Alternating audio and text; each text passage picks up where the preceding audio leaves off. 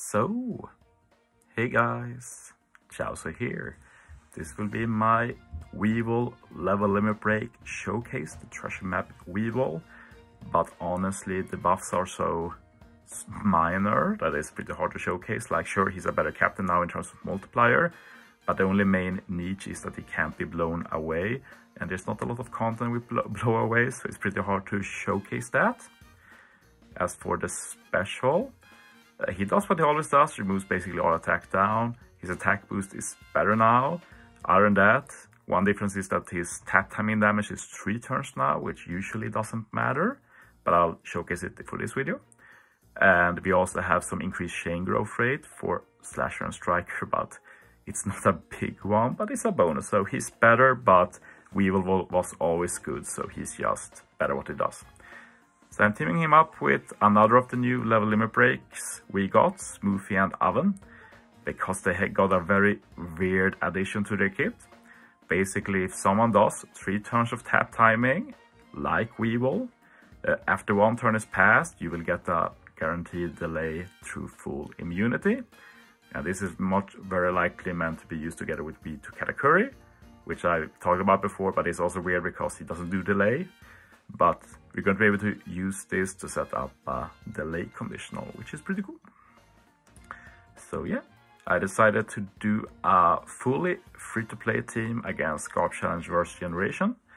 And yeah, you're going to be seeing my first playthrough of it, so you will see that it's pretty flawed. One mistake I made, which is just super dumb, is that I didn't really think about Weevil's captain ability, the fact that he's a slasher striker captain.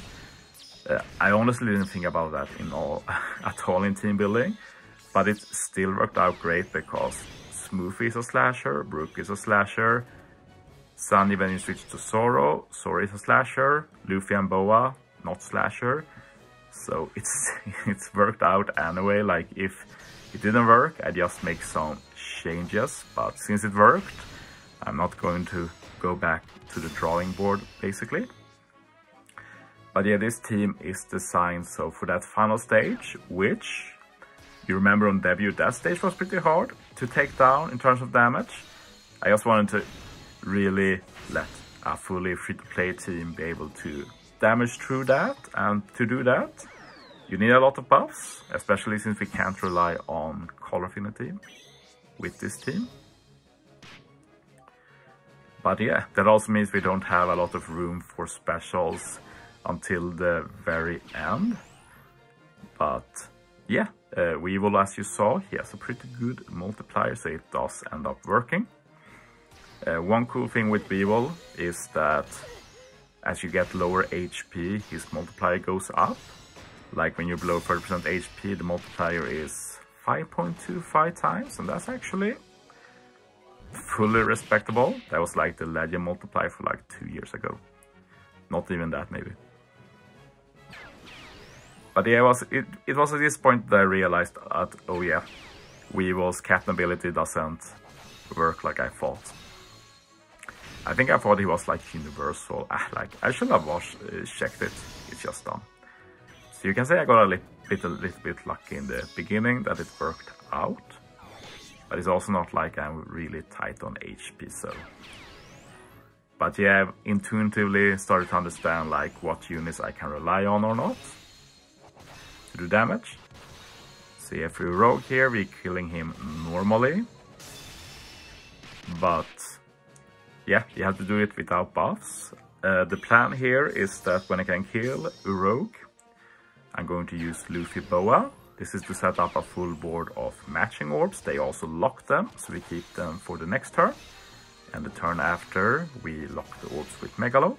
This is because on stage 6 of this content, if you remember, we get the orbs perfectly locked, so we can't change them. So we had to set them up beforehand, and we can't set them up stage 5, because then they change the orbs to empty or something, so have to preemptively set it up. There's basically just 2 hard things to this content. It's setting up the orbs and then doing enough damage final stage. So despite being the last normal Garb challenge we got, it's actually not really one of the harder ones, since there's not a lot to think about. But it's a bit slow, especially if you do this stage normally. There are ways to cheese it, of course. But yeah, the playthrough finally starts now, you can say. So we don't get an extra special from this, but having a full board of matching orbs is still useful. So yeah, now we'll start doing damage with the units.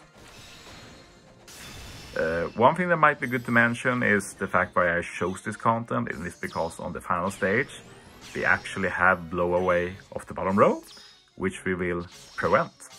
So yeah, I will actually bug stall here. I could have put the Nami support on Brook to remove the final turn of Threshold, but that was like the only non-free-to-play stuff on the team, so I was like, let's make this a pure free-to-play team and bug stall a turn. Zoro Sandy here just to get some damage.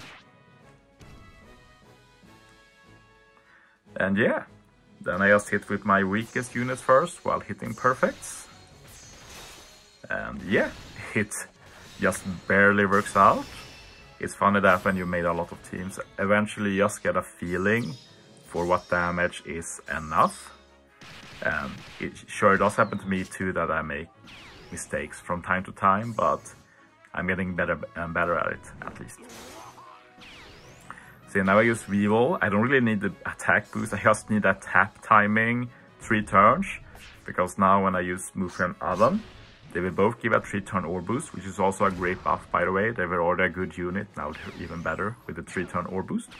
But we also get the clock buff, which means that when we enter the next stage, we will delay the enemies 1 turn guaranteed, which is a very cool mechanic. We don't have anything like that, or we didn't. Like, we got Ace now who can burn with a clock, so I guess this is similar in that way. Captain Swap, I wanted Smoothie Oven. If I didn't get that, I will have reset the game, which guarantees that swap.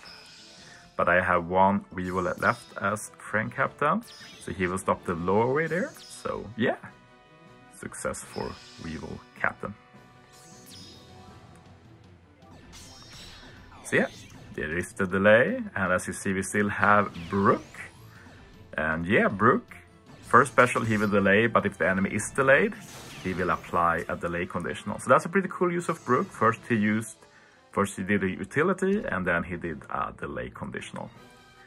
So yeah, Weevil now getting his attack buff, 2.25 times attack, and thankfully his attack buff is universal. So yeah, now we have all the buffs we could ask. We even have a small chain boost from Zoro Sanji swap. So yeah, I don't hit optimally here, but it worked out, so I can't complain. But yeah, that's my Weevil showcase. Thanks for watching, guys. See you next time.